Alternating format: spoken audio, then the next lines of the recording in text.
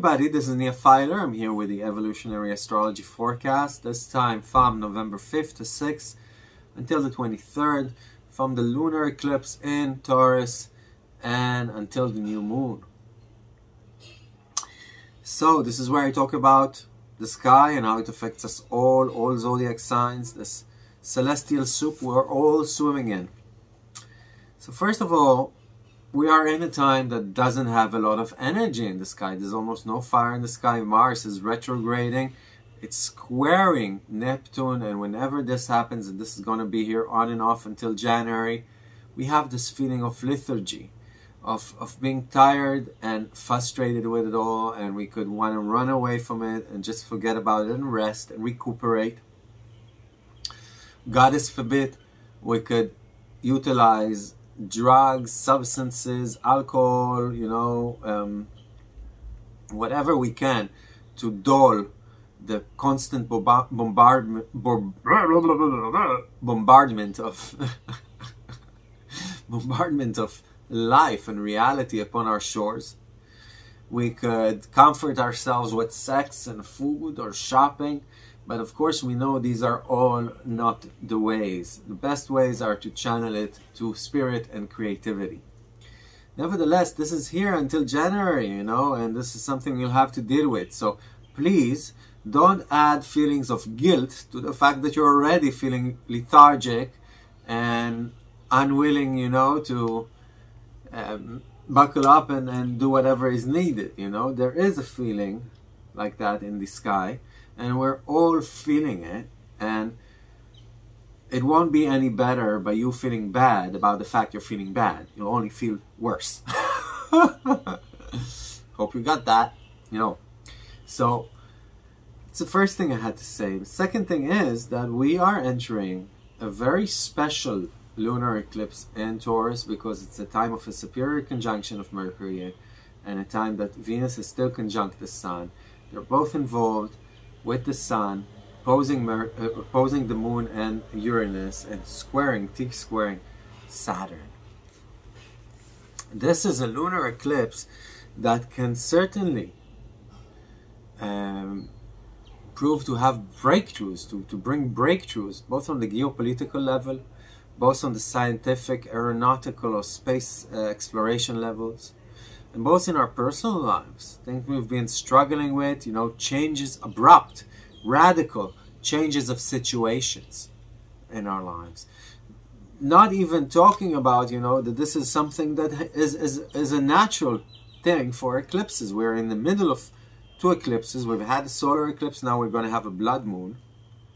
By the way, Stephen Forrest has a very beautiful explanation about the blood moon.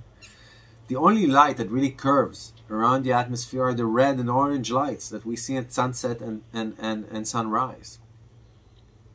And when the Earth is just in front of the Sun, obscuring the Sun's light on the Moon, the only rays that can actually curve around the atmosphere and get to the Moon are all the lights of the sunsets / sunrises, of Earth at the same time. So Stephen says, imagine how wonderful it would be to be sitting there in a spacesuit with a soft drink or a beer and in a comfortable chair, and just see all the sunsets or sunrises on Earth at the same time.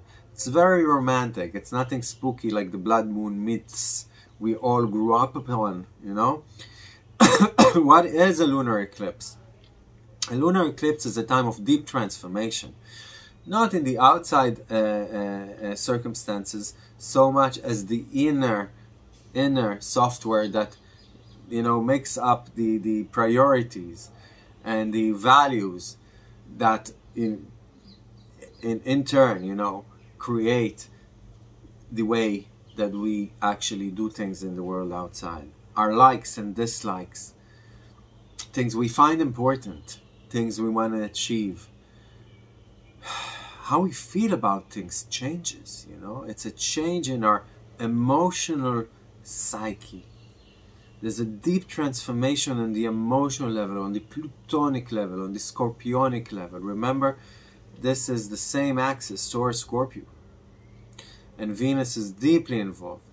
But every time there's a lunar eclipse, it's a plutonic emotional, transformative energy that is taking place.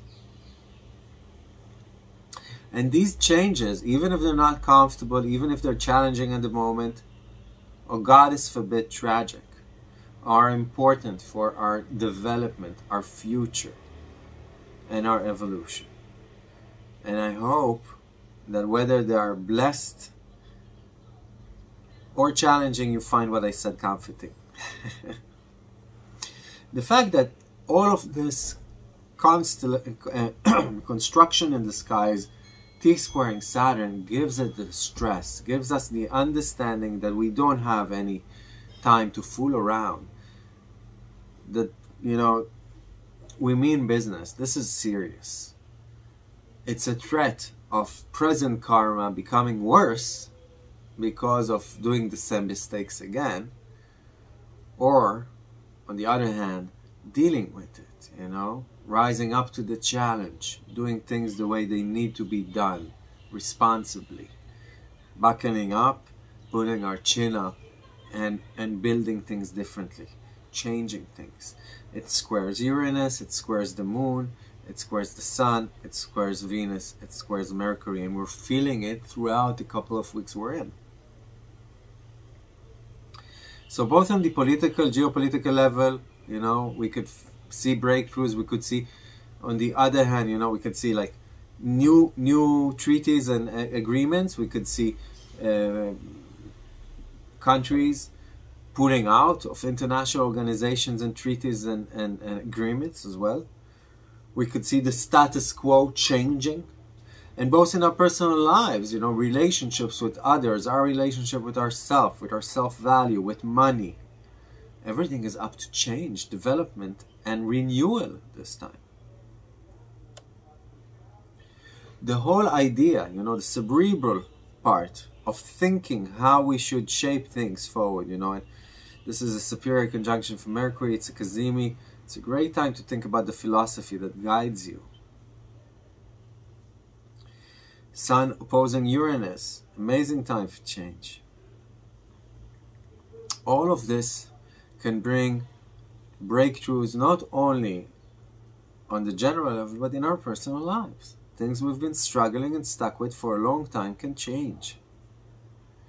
It is also a great time for advancements in aeronautics and space exploration and science and things like that.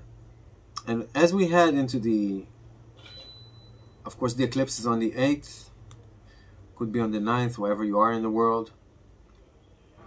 And then on the 11th, the 12th, the 13th, the 14th, the 15th, we're starting to get the sunny atmosphere, you know. We're getting a trine to Neptune, to Mercury, to the Sun, to Venus. And we're getting a sextile to Pluto, which is Venusian aspect.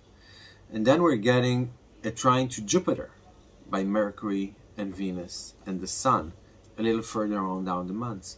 So the sunshine is growing in our life. The feeling of optimism and don't worry about things, it's all going to be okay, is growing in our lives. And it could be a false optimism. We could be feeling omnipotent when we really don't have the time, the money, and the energy to spend it all the time on everybody and everything. So the worst thing to do is to be overly optimistic at this time and not connected to realism and pragmatism.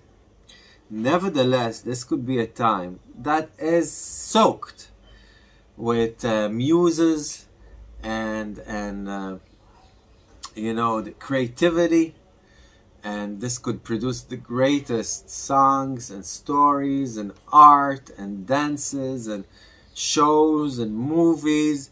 This could be a wonderful time in relationships and love, and an affluent time with money and enjoyment.